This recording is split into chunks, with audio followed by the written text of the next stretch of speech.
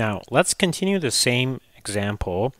Here it says if 2 of the first 75 items inspected are non-conforming, then, well, I want to remind you about the original example. This example is inspecting items that are coming out of a production line, and we're classifying them as either conforming or non-conforming.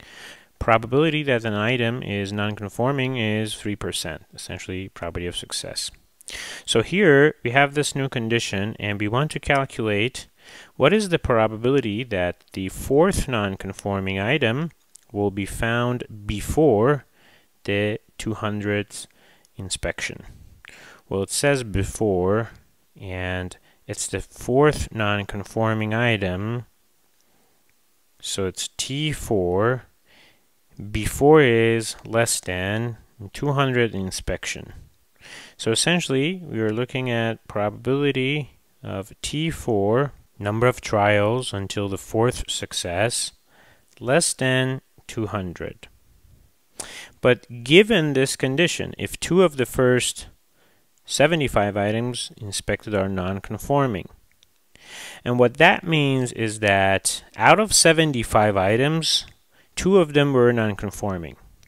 We're not exactly sure on which trials we found those 2 non-conformings, but we just know that out of 75, we had 2 successes. That is a binomial random variable, n75 equals 2.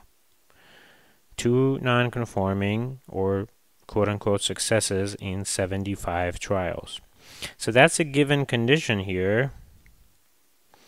And that condition changes our probability. So we have to incorporate this condition into this probability. If you have already passed 75 inspections and you found 2 non-conforming, in order to see the fourth non-conforming in total before the 200th, you have 125 inspection to go, and you want to see the second non-conforming before 125th inspection. So that becomes probability of T2 less than 125. Well, imagine that your these are the items coming out of the production line, and you are inspecting them, and you're going to get to the 75th one, and you already seen 2 successes in these inspections. Probability that you're calculating is T4 less than 200. So you still have 2 more successes to observe, and 125, right? This is 124, this is 125 after the 75. This is 1 and 2. So you want to see the second success before the 125th inspection. So that's why this condition changes the probability to probability of T2 less than 125. Now, to calculate this probability, you have to add up a lot of probability. Probability of T2 equals 124, probability of T2 equals 123, plus all the way to probability of T2 equals 2.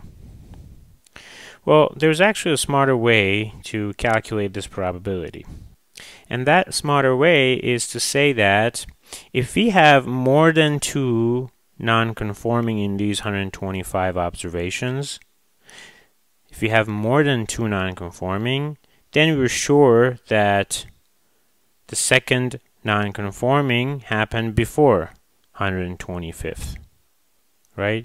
So this is essentially equivalent to probability of n 125 greater than 2.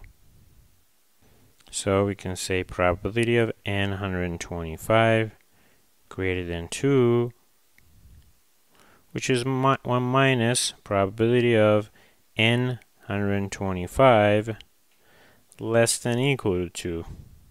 So these three binomial probabilities, if you calculate them and subtract from 1, you get to that probability. You don't have to calculate all of these probabilities of negative binomial.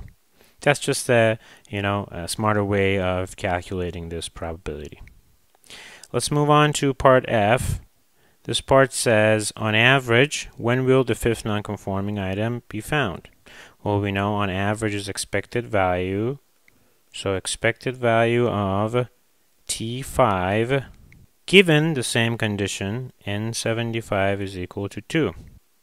Well, we have passed through 75 inspections and we have seen 2 non-conforming. So we have 3 more non-conforming to observe.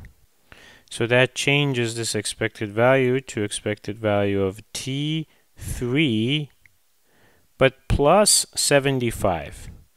Because T5 is the number of trials until fifth non-conforming. And that number of trials is got to be more than 75. 75 only got us 2 non-conforming, so we add 75 to expected value of T3. So R divided by P plus 75, that is 3 over 0.03 plus 75, which is 175.